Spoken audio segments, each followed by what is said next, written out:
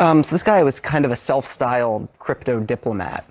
His whole plan was to kind of bring crypto to the masses, to try to explain it to people, to kind of represent himself as the non-scammy end of the industry, and to really kind of bring this kind of experimental technology into the mainstream.